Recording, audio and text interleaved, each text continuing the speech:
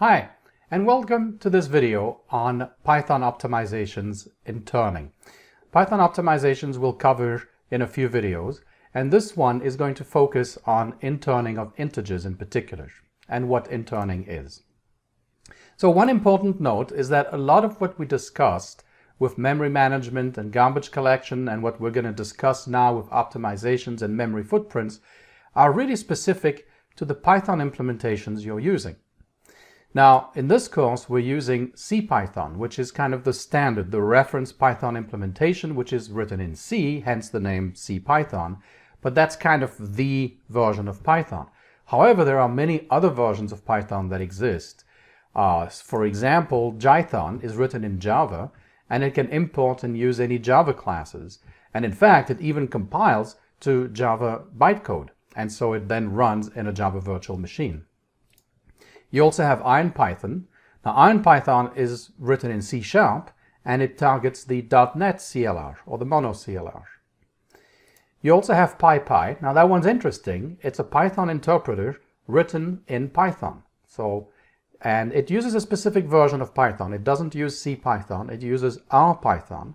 RPython is a subset. It's a statically typed subset of Python that is written in C, but that is specifically built to build interpreters, in particular Python, for example. So that's PyPy. And there are many others. And if you're interested in that, you can take a look at that URL that's down here, that link, and you'll see that there are many other Python implementations as well. But for this course, and certainly for the purposes of these discussions, I'm referring to CPython. Now, the version of CPython also makes a difference. Okay. Now, in this version, in this course, I'm using version 3.6, and so depending on what you're using, your results may be slightly different. Okay, so earlier we saw that if we wrote that code, that Python code, a equals 10, b equals 10, then a was a reference, a pointer to some object in memory, integer, with value of 10. But b was also assigned the same memory address. So Python automatically created a shared reference for us. But look at this. If we write a equals 500 and b equals 500, then a points to this object in memory, but Python doesn't create a shared reference in this case. It points b to a new object at a different memory address. So it would be safe to create the shared reference because integers are immutable, but it doesn't. So what's going on? Well, it's something called interning, and interning basically is reusing objects on demand. So at startup, CPython preloads or caches a global list of integers in the range -5 to 256 inclusive.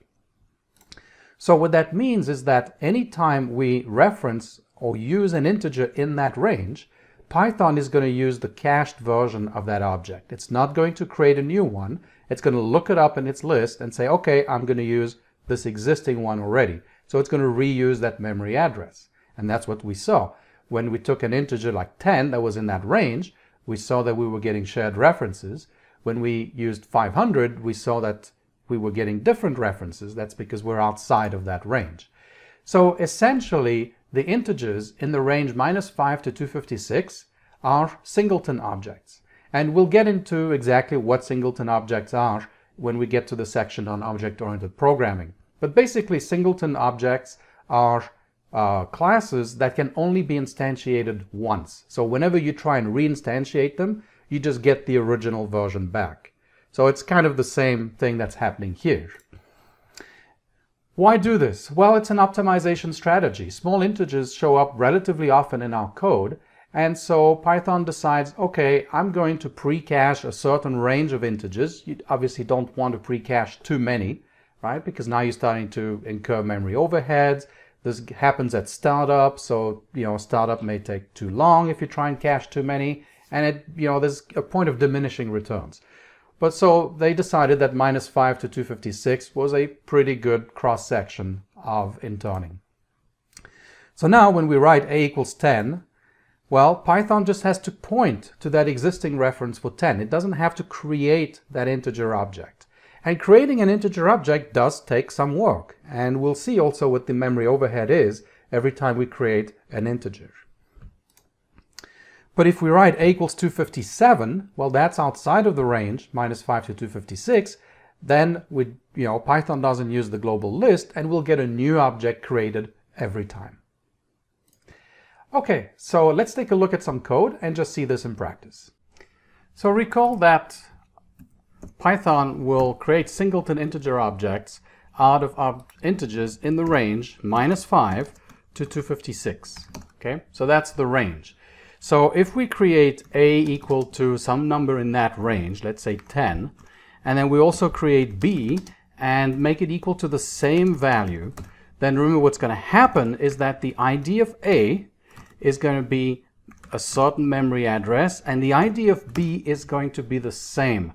So the Python Memory Manager basically will point you to that shared reference. Okay, so you have the same object being utilized. That's safe because integers are immutable. So we cannot change the value of b by modifying the contents of the reference, right, of the object being referenced, which means that a can never change because, well, we can never change the object that a points to. So the only way to change a is to change a's reference to something else. Okay, and changing that on b isn't going to affect what a is referencing. Just to show you that if we take a equal to minus 5 and we take b equal to minus 5, then the memory address, we can do it this way, are the same, right? Memory addresses are the same. Now the easiest way of comparing memory addresses, remember, is to use the identity operator is. So a is b, and it tells us, yes, it is. It is the same memory address. And if we take a equal to 256 and b equal to 256, then we can see if they have the same memory address, and they do. If we take a equal to 257 and b equal to 257, then a is b will return false, right? We are no longer using this singleton collection, right? So same thing, minus 6 and so on. Now, remember, we can create integers in different ways, right? We have a equal to 10, for example, right? We can also say b equals int 10. We can declare a new integer object using the constructor, okay? So we can pass in 10 that way. We can also say c is equal to int and pass in a string, okay? And that string, that constructor, will default to trying to create an integer base 10. Based on that string. If we want to try a different base, we could say int, and let's do 1010 in base 2, right? Which is actually 10 in base 10. Actually, let me go back and let's make that equal to d, right? So we have a, b, c, and d. So if we print a, actually we'll print a, comma b, comma c, comma d. Okay, they're all 10. And we can now print the ID of each one. ID of A, ID of B, ID of C, ID of D. That is because I'm sure the cell type changed to Markdown. So instead, let's run it as code. So there we go.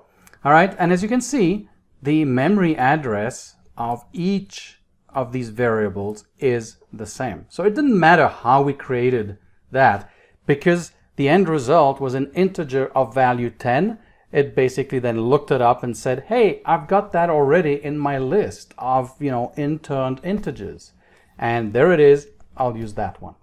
Okay, thanks for watching, and I'll see you in the next video.